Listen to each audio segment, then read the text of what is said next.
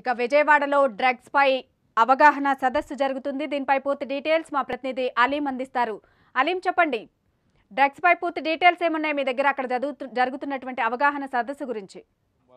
అలాగే భారతదేశంలో కూడా ఇది పెను ప్రమాదంగా సంభవించింది. ఈ సందర్భంగా నాసా జరిపిన ఏదైతే పరీక్షలు ఏదైతే రాబోయే రోజుల్లో ప్రపంచంలో డ్రగ్ని ఎలా రూపుమాపాలి, ఎవరైతే విద్యార్థులు డ్రగ్ బానిసలు అవుతున్నారో వాళ్ళని ఎలాగా ఆ డ్రగ్కి బానిస కాకుండా దూరం చేయాలనే నినాదంతో యుఎస్ఏలో ఒక ఎగ్జామ్ కండక్ట్ అంటే ప్రాజెక్ట్ను తయారు చేయాల్సిందిగా విద్యార్థులందరూ కోవటం జరిగింది. ఈ సందర్భంగా భారత సంతతికి చెందిన ఆలియా అనే ఒక విద్యార్థిని ఆ డ్రగ్ ఎవరైతే తీసుకుంటారో పిల్లలు వాళ్ళు తీసుకోగానే మన ఫోన్కి సమాచారం వచ్చే యాప్ని డిజైన్ చేశారు. ఎవరైతే ఆ డివైస్ ధరిస్తారో చిల్డ్రన్స్ ఆ డివైస్ ధరించగానే వారు ఏమన్నా డ్రగ్స్ తీసుకోగానే సంబంధిత బ్లూటూత్ ద్వారా కానీ వైఫై ద్వారా కానీ ఫోన్కు సమాచారం వస్తుంది.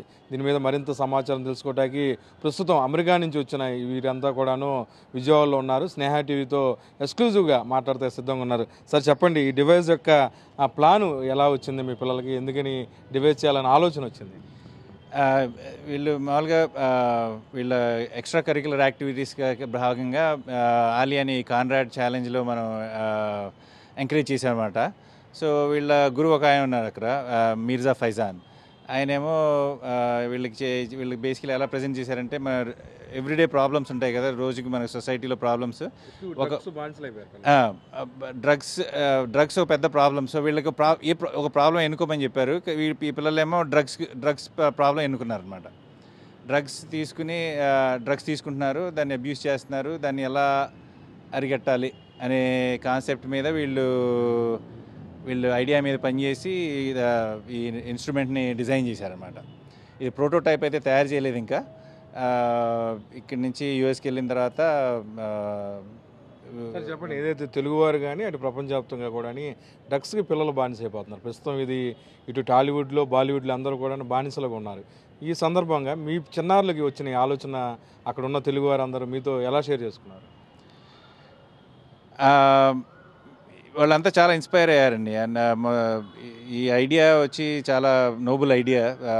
మొత్తం వీళ్ళ టీం మెంబర్స్ అంతా ఇండియన్ పిల్లలే, అక్కడ ఇండియన్ సంతతికి చెందిన పిల్లలే, 4 ఉన్నారు వీళ్ళ టీంలో. ఈ 4 పిల్లల్ని ఆ ఇండియన్ కమ్యూనిటీ అక్కడ లోకల్ బాగా ఎంకరేజ్ చేశారనమాట. మా ఇమీడియట్ కాలనీలో కానీ లేకపోతే మా జనరల్గా ఆ సిటీలో కానీ రిసీవ్డ్ వెరీ వెల్. ఎంకరేజ్మెంట్ కానీ చిన్న చిన్న ఆర్గనైజేషన్స్ దగ్గర నుంచి ఎంకరేజ్మెంట్ కానీ స్పాన్సర్షిప్ కానీ. వీళ్ళు యాక్చువల్లీ గో ఫండ్ మీ అని చెప్పి ఒక వెబ్సైట్ ఓపెన్ చేసి ఫండ్ రైజింగ్ చేశారు అన్నమాట వీళ్ళ गुరించి. आप बोले मैडम, ये ऐप तैयार करने के लिए कैसा आपको इरादा आया? वो बनाने के लिए आप फ्रेंड्स पूरे बैठ को डिस्कस कर ले, नहीं तो आपको आजकल आपके आजू बाजू वाले ड्रग्स अगला यूज़ कर रहे हैं, उससे बहुत नुकसान हो रहा है बच्चे, वैसा सबको दुनिया भर में भी ड्रग का देशो एक बड़ा सवाल है. आप कैसा फील हो रहे हैं? So each of us have friends that were affected by drugs and family members too. So we wanted to help these people, and we know every family has these kind of people. So we wanted to stop that problem, and that's how we kind of came up with the idea of stopping drugs. How is work? Yella panjas. So we made a wristband with a chip inside, and it detects through the sweat and through the air, it detects the narcotics in an application that's connected from the user's phone to the parent's phone through Bluetooth or a SIM card, and this gives the notification.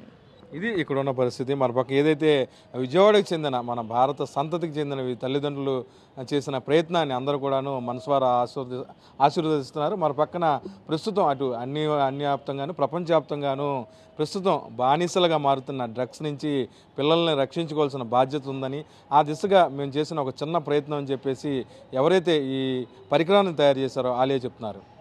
Cameraman హరితో కలిసి అబ్దుల్ అలీం, విజయవాడ.